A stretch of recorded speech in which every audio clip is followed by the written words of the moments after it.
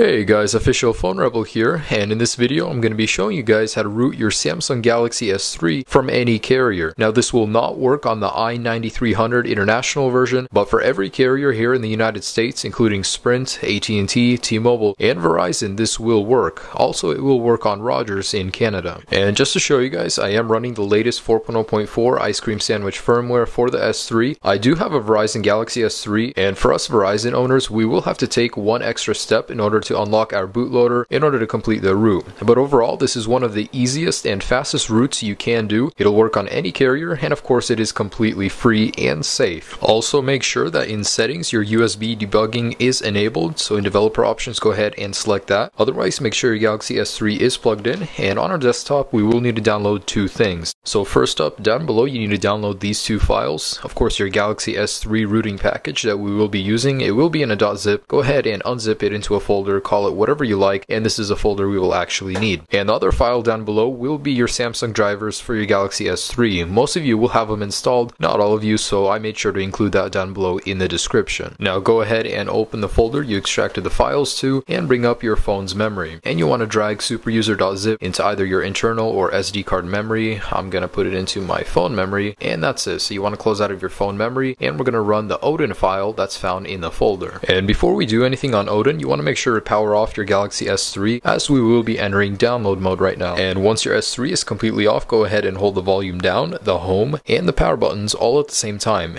and continue to hold them until you reach the following screen. Now once you get this, press the volume up button, and it'll continue into download mode. Now you can set this aside, and we're going to head over to Odin. Now this is what Odin will look like once you do open it, and over here if you see this text in yellow bar, that means all drivers are good. Your phone is ready to have its recovery flashed. Now we're going to select PDA down here and open the folder where you put all your stuff. You will either see a .tar or .md5 file. Go ahead and open it up, select start. Now this will take just a couple seconds, and over here you will see that it will finish. Once that's done, we will be rebooting into Clockwork Recovery. Now the last step to this rooting process will be from your Galaxy S3, so you want to go ahead and power it off again. This time we will be rebooting into recovery mode. Once again, once completely off, go ahead and hold the volume up button, the home, and the power all at the same time, and your phone will reboot into Clockwork Recovery mod. Now your custom recovery ClockWorkMod will look just like this, and you want to scroll using the volume button, using the power button, select install zip from SD card, and then since mine is on the internal card, I'm going to scroll up and go choose zip from internal SD card. Select it and select superuser.zip, and then scroll to yes, and this will take just a second. Once it is finished, you're going to go ahead and reboot your device, so go back, reboot system now, and you will reboot to a fully rooted device. Now once rebooted, if you go to your apps, you will see a new app called Super SU, and this basically means you are now rooted. Now if you do have a Verizon Galaxy S3, you will need to download an app from the Play Store called Easy Unlock, and by using it you can unlock your bootloader to fully complete the root. For everybody else, you are completely rooted on Ice Cream Sandwich 4.0.4 on your Galaxy S3. So I do hope I helped you guys root your Galaxy S3. I try to make this video as simple as possible. I know how complicated guides can be out there, so please like and favorite this video. It will help me tremendously. Of course, comment if you guys have any questions, and subscribe for many more Android videos to come. I appreciate you guys watching this video. Have a great day, guys.